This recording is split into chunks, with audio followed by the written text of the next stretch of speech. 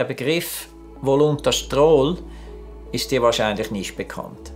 Aber hör dir mal an, um was für eine coole und heilsame Substanz es sich hier handelt.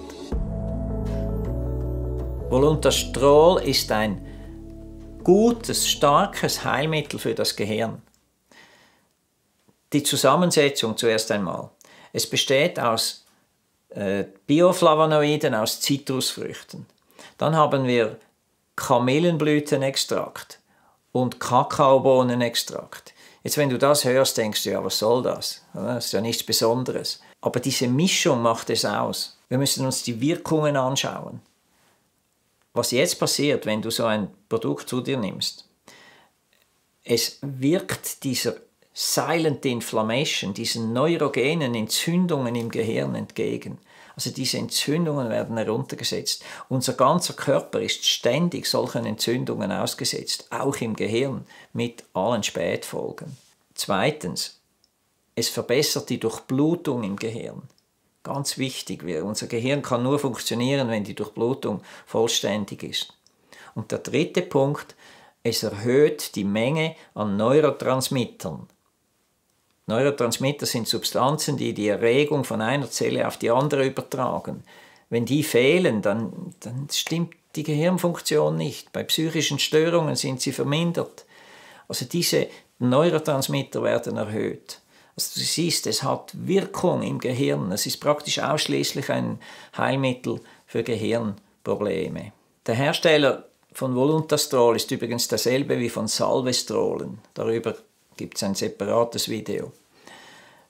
Entwickelt wurde dieses Produkt, um gehirngeschädigten Menschen eine Verbesserung zu ermöglichen. Also Schäden nach einem Unfall, Schädel-Hirntrauma oder Schäden nach einem Schlaganfall oder nach einer Gehirnerschütterung. Diese Menschen haben nachher eine gestörte Gehirnfunktion.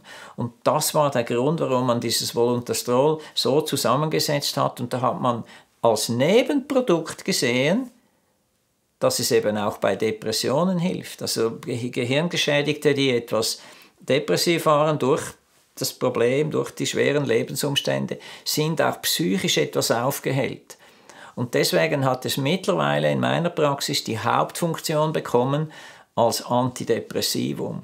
Egal was die Störung ist im Gehirn, Voluntastrol versuchen. Man kann es zusammen mit Antidepressiva nehmen, es stört sich überhaupt nicht.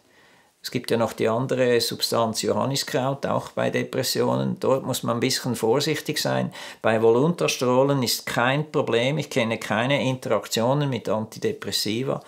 Also das kann man jederzeit nehmen. Und die Dosis ist auch nicht hoch. Ich gebe im ersten Monat, wenn jemand zu mir kommt mit Depressionen, gebe ich im ersten Monat 2 am Morgen, 2 am Abend und nach 4 Wochen kann man auf die Hälfte zurück. Also 1 morgen, 1 am Abend und das für ein paar Monate. Eine leichte bis mittelschwere Depression verschwindet ohnehin, auch ohne Therapie in einigen Monaten und mit Voluntastrol kann man diesen Prozess beschleunigen.